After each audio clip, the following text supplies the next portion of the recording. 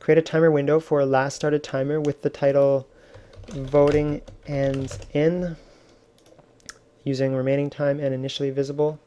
And then we want to set vote timer window to equal function last created timer window, and then copy paste that one and change this to show hide timer window. So we want to show last created timer window for all players and save. So now we got this timer going, and now we need to actually show the buttons to click to vote for the map. So I copy pasted and double click and change it to dialog, create dialog.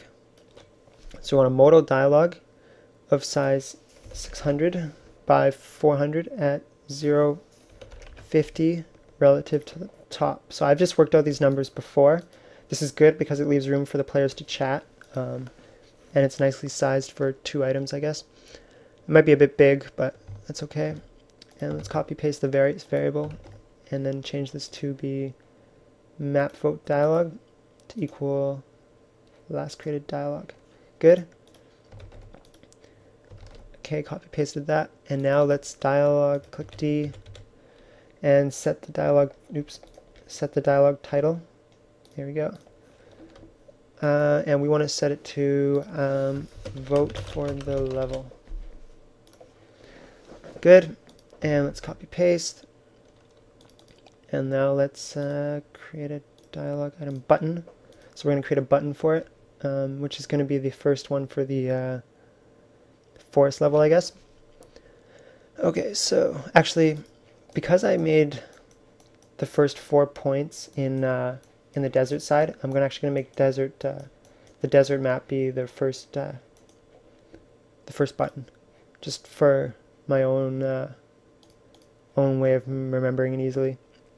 Anyways, dimensions 475, so it's a nice big button anchored to the top left with an offset of, and I've just worked out these numbers before, that's why I know it's good. This is X and Y offset from the dialog, and this is the actual size.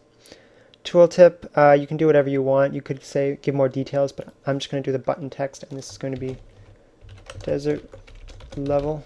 Press OK. Copy the variable setting thing again, and except change this to map vote dialog items 0 to equal function last created dialog item. So there we go. So now we have a reference to this button that was just magically created. So later on we can check if it's clicked.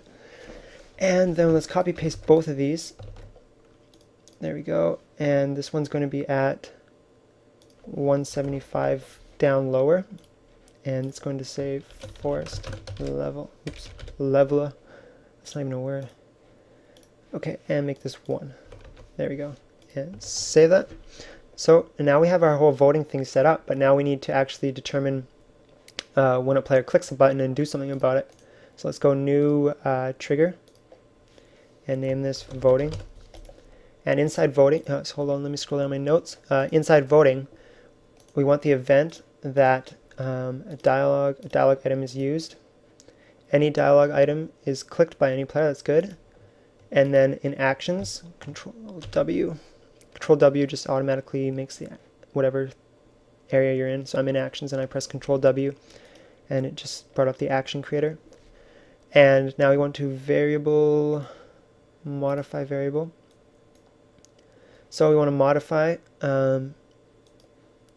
map votes. Oops, yeah. And this, I'll explain this after. Previous player votes. And then function player, triggering player. And then we want a -1. Save it. Okay.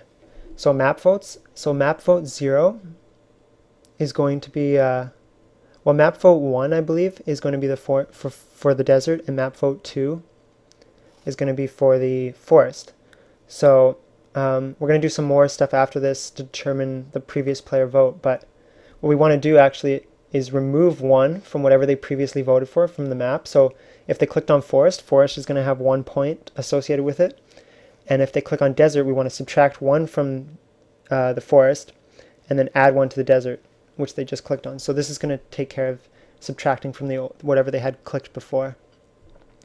So this is just to prevent a map getting an unnecessary amount of votes. And Control W, and now let's do general if then else. Control W, okay, click the bracket, and go to dialog. So if used, I scrolled to the bottom by the way, if used dialog item equals, and here's where this variable came in handy. So if it was 0, which we know back from here, 0 is our desert level. So if they clicked 0, what do we want to do? Control W, and we want to variable, modify variable. So we want to modify variable map votes 1 to be +1. So map votes 1 is going to be voting for the desert level, and then we're going to do another condition, modify map votes 2, and if this is the second button clicked. And the reason I didn't use 0 and 1 here is because 0 is just going to be their no map vote. If I use 0, it might this system works if the first map is at 1 and the second map is at 2 and so on. But these can be 0 and 1 because it doesn't matter. So if they click desert, it's going to add 1 to the desert voting, and if they clicked forest, it's going to add 1 to the forest votes. But we need to set what they previously voted for, or we need to set what they're voting for, so that we can subtract from whatever they previously voted for, so they don't spam a map and then whoever clicked the most gets that map, whatever. So copy paste that variable, and then go V, and we actually need to change it to set variable, not modify. So we want to set previous player votes for the triggering player function, player triggering player, and we want to set it to 1. So this means that they voted for the desert level, and so we keep track of that here. Copy paste it into this one and set this to 2. And triggering player is the player who clicked the dialog item. It's just something you got to know. So player comes in here. If they it'll subtract from whatever they had before. If it's the start of the game and they haven't clicked anything, it'll be 0. Hence why we use 1 here, so we don't go into negatives. And then it'll, I hope this makes sense. It pretty much takes care of all the voting mathematics behind that. So with this little system in place, all the voting is good, but now we need to actually do something when the voting ends. So let's go new trigger, vote timer ends, good, and Control W on events, and timer expires, and we can just find our variable vote timer. There we go. Vote timer expires, and let's make a new action, and we're going to hide the where's show/hide.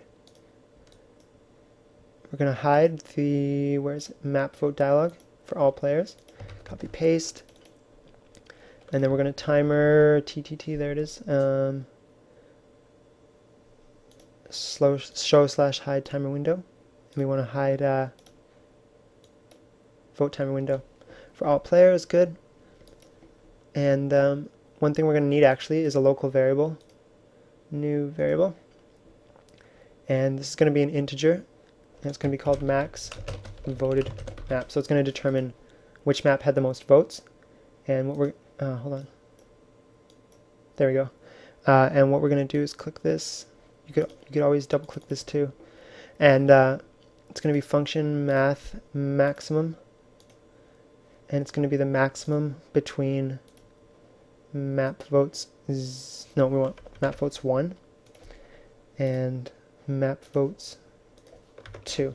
And if you had more maps, instead of just doing one maximum, you'd go inside here and make another maximum, and then do max votes 1, max votes 2, and then max votes 3. So it'll compare these two, then it'll compare these two, and then find the maximum.